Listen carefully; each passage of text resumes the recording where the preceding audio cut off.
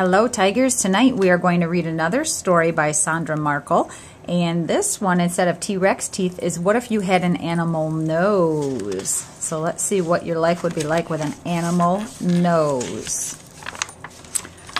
What if one day, when you woke up and looked in the mirror, the nose on your face wasn't yours? What if, overnight, a wild animal's nose took its place? If you had a tapir snout, you could catch a home run ball, even with your hands full. A tapir is a plant-eating animal with a very handy nose. Its nose moves and bends to grab leaves off of a branch or push fruit into its mouth. Its nose is joined with its upper lip. It bends and moves so well because it's made of muscle. Once a nose is that big and movable, it's called a proboscis. Here's a fact. Tapirs eat at night, so they bend their noses in all directions to sniff out food in the dark. If you had a rabbit's nose, your twitching nose would show your school spirit. So there's some motion lines here showing that her nose is going up and down. This is a cottontail rabbit, and a rabbit's nose is packed with smell sensors. Rabbit noses twitch for many different reasons. A rabbit wiggles its nose up and down to pull more air in when it sniffs. That helps it find food or tell when hungry hunters are close so it can hop to safety.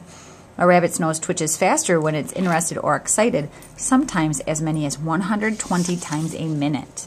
Here's a fact about a rabbit nose. Rabbits have long, sensitive whiskers on either sides of their nose. These whiskers help rabbits feel if a space is big enough to squeeze through, even in the dark. If you had an elephant's trunk, you wouldn't need to go to a water park in the summer. An elephant's nose may be the most useful nose on the planet. It's so long and special it even has its own name, a trunk. An elephant's trunk can sniff smells from lots of directions, even from up high. It can lift and carry something as heavy as a big log. An elephant also uses its trunk to pull in water, as much as 2 gallons at a time. Then it sprays a drink in its mouth or gives itself a shower. Fact: the tip of an elephant's trunk works like fingers. It can pick up something as little as a peanut and pop it into its mouth. If you had a grizzly bear's nose, you could sniff out all of your favorite goodies and only trick or treat at the best houses. A grizzly bear's nose is packed with smell sensors. No wonder this bear is a champ at tracking down food, sometimes from over a mile away. It needs to find and eat all the food it can before winter. That's when a grizzly bear goes into a deep sleep called hibernation and usually doesn't eat at all. The smell sensing areas in a grizzly bear's nose are 100 times bigger than a human's. If you had a warthog's nose, you would never need anything but your nose to build sandcastles. A warthog's nose isn't pretty, but it's a perfect food finder. First, the warthog uses its strong sense of smell to sniff out the underground roots and bulbs it likes to eat. Then the warthog rolls its nose around to dig into soft soil, with some help from its tusks. Finally, the warthog uses its nose to lift dirt out of the hole until it finds the roots or bulbs to munch. Here's a fact. Warthogs greet each other with nose-to-nose bumps. Kind of like a fist bump, but a nose bump. If you had a saiga's nose, you would never notice when a room was dusty. A saiga is a sheep-sized antelope with a proboscis nose. Its proboscis is lined with hairs and snotty mucus, making it perfect for filtering out dust. That's important because a saiga's homeland is often dry and dusty. Herds of them live together to kick up a lot of dust, traveling in search of grass to eat. Here's a fact. These live in parts of Russia where winters are very cold. Its big nose heats up the icy air as it breathes in. If you had a star-nosed mole's nose, you could find a midnight snack without turning on the kitchen light. A star-nosed mole is a small burrowing animal that uses its nose to find dinner in the dark underground, and sometimes even underwater. The star-nosed mole uses its nose to smell, but it also uses it to feel for food. Its nose has 22 fleshy rays around the nostrils. These are always moving, and quick as a blink, the mole knows if its nose touches food, like a worm or an insect. Here's a fact. To smell underwater, the star-nosed mole blows bubbles and then sniffs, pulling the air bubbles into its nose past its smell sensors. If you had a rhinoceros's nose, you'd be the perfect bodyguard. A rhinoceros is the only animal with a horn on its nose. It's made up of layers of keratin, the same stuff that human hair and fingernails are made of. Male rhinos use their holes to duel for mates. Females use theirs to guard their babies. Besides having a horn, a rhino's nose has a keen sense of smell to find leaves and fruit to eat. They can also sniff for enemies like lions.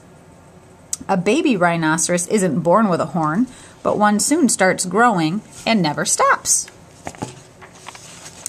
If you had a giant anteater's nose, you could go scuba diving without a snorkel.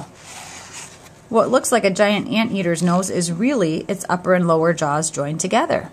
Its nose is on the tip of this long tube.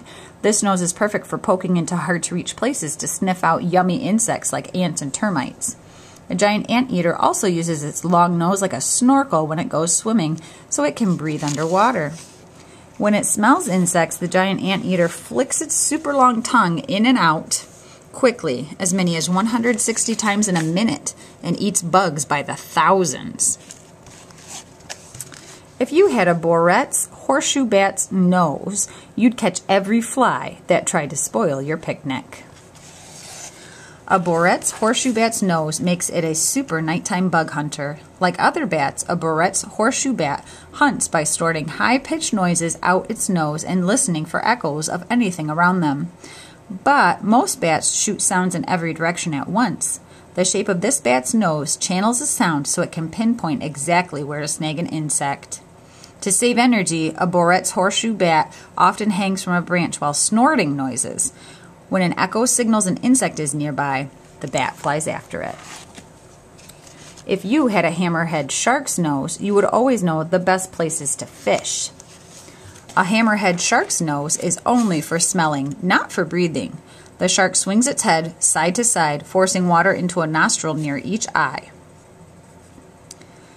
Because its nostrils are so far apart, the shark can tell if a fishy scent is stronger to the left or right. Then it tracks down dinner. Here's a fact: a hammerhead shark can smell blood from wounded prey as far as half a mile away. A wild animal's nose could be cool for a while, but you don't use your nose to spray water or dig in the ground. You don't need your nose to catch flies or to be a snorkel when you swim underwater. And you'll never grab anything with your nose, no matter what.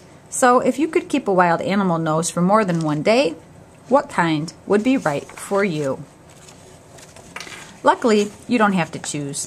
The nose on your face will always be a people nose. It will be what you need to breathe and sniff all the scents around you. It's the perfect place to rest glasses if you need them to see better. Best of all, your nose is just what you need to look like you. Here's what your nose does for you. Your nose starts with nostrils, which are two openings for air to move in and out. And inside are passages lined with hairs and coated with mucus or snot. Together, these catch dust, germs, and pollen from plants that could bother your lungs or even make you sick. Then you sneeze or blow out what your nose catches. Meanwhile, the air you breathe in also becomes warmer and wetter. Way up inside your nose is a postage stamp size packet packed with scent sensors. These send signals to your brain, which let you know what you are smelling. At the same time, the air travels down to your throat, to your windpipe, and lungs. So your nose is the main way for you to get the air you need to live as well as to smell the world around you. Your nose needs you. For your nose's sake, you need to be careful what you breathe in. Stay away from smoke and try not to breathe in fumes from harsh chemicals. If you live in a place where it gets cold, like here in Michigan, cover your nose with a scarf to shield it from chilly air. If you live in a place where the air is very dry, place a humidifier in your home. That will help you make the air you breathe moister, which helps to prevent nosebleeds and colds. And if your nose feels clogged, blow it gently. All right, I hope you enjoyed our What If You Had an Animal Nose book tonight. Have a great night, Tigers.